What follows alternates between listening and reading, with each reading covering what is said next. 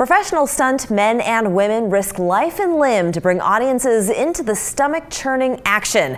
They are the unsung heroes and heroines of the silver screen until now. Joining us is Jon Spira, director of Crackle TV's Popcornflix documentary, Hollywood Bulldogs, The Rise and Falls of the Great British Stuntmen. Thank you so much for joining us.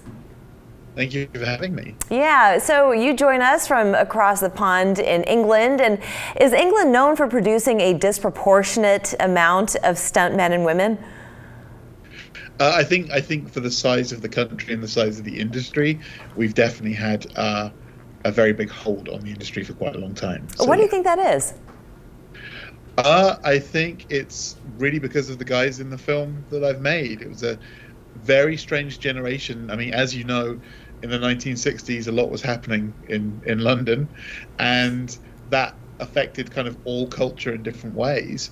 And really, the stunt industry here kind of evolved from that point. Really, I think in America, you had always had a stunt industry right back to silent cinema, because you guys had a culture of rodeo.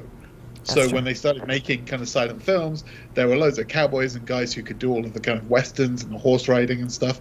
But in this country, we didn't. In this country, if someone was going to take a fall down a flight of stairs, they would literally on set say, "We'll give £5 to anyone who wants to fall down a flight of stairs." And they would do it. And that's how our industry kind of started. So tell us some of the people who you follow in this documentary and why you chose these particular people. Well, I mean, the big legend that we've got is Vic Armstrong, who's legendary in Hollywood because he doubled Harrison Ford for all of the Indiana Jones films. I mean, all of our guys played James Bond at some point or another.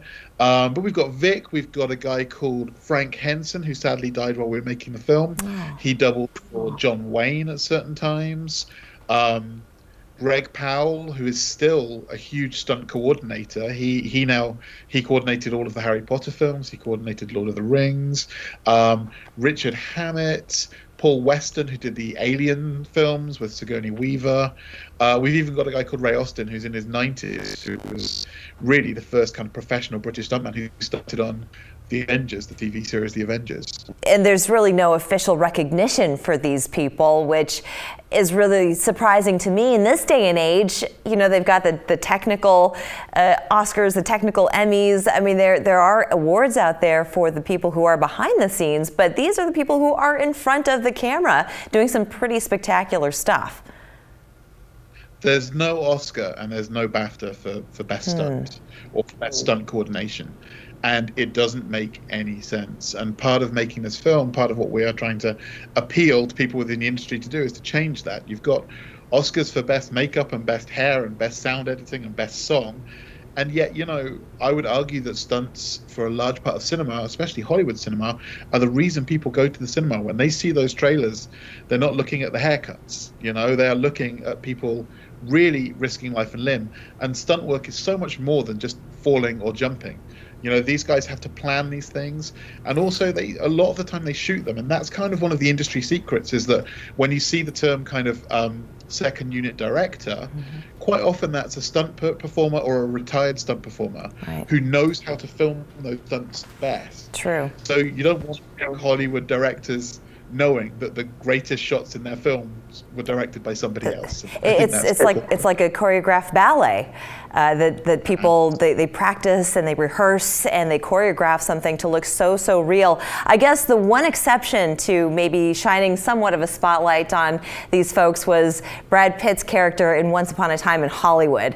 That probably was maybe the closest thing that we've gotten to an actual film being put out there for people to kind of see. Maybe at some point, but you know, that's very much the American side of the culture. The British stunt performers, they are a different breed, and when you see the film, you fall in love with them. They're unlike anyone you've ever met. That's true. They're big, rough teddy bears of guys. They deserve their own film like that, you know. Well, it's a wonderful idea for a documentary, and I know our audiences are just going to love watching this. Jon, I want to thank you so much for your time. Thank you so much. Thank you. We're back after this.